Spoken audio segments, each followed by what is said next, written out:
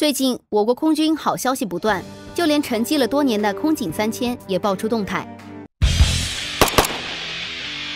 据南华早报日前报道，军方消息人士称，殲-20B 克服了敏捷性等问题，相关技术已成熟，推力有所提升，目前已正式进入量产阶段。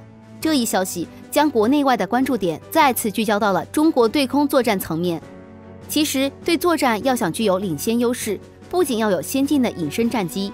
隐身战机还要有一双善于发现的眼睛和一个总揽全局的头脑，那就是空中预警机。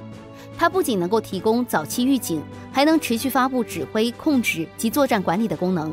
有了预警机的配合，隐身战机的空工作战才会更得心应手。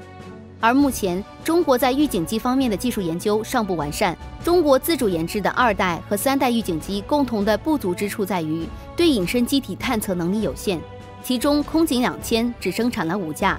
据悉，未来中国空军计划将以运20作为平台，发展下一代大型预警机。而运20已经过多次改良，待到相关技术成熟，相信空警3000就指日可待了。据悉，空警3000主要的改进在于加入了 X 波段数字雷达阵列，能够探测到300公里范围内的隐身战机。目前，这项数字雷达技术主要运用于反隐、反潜任务。052D 上就安装了这类雷达。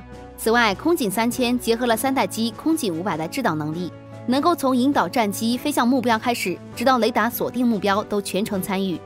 全球安全网消息，中国电子科技集团第14研究所于2019年7月16日发布的文章称，未来的预警机将变得形态稳定，即是说天线和传感器将融入飞机机身，并指出这有助于改善战机空气动力机能及其隐身能力，并增加有效荷载。而传统的预警机的雷达探测装置都是额外加装的。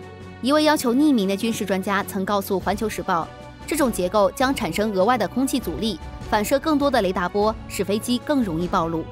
文章表示，未来预警机的雷达在扫描识别目标方面也将更智能，同时能够独立保障自身不受外界干扰，并且在分配资源方面会更人性化。文中提到，中国最大的雷达公司表示，未来的预警机可能会采用无人机机型，增加数据传输和智能化操作。如果没有机组人员，该类飞机可能会更小、更隐形。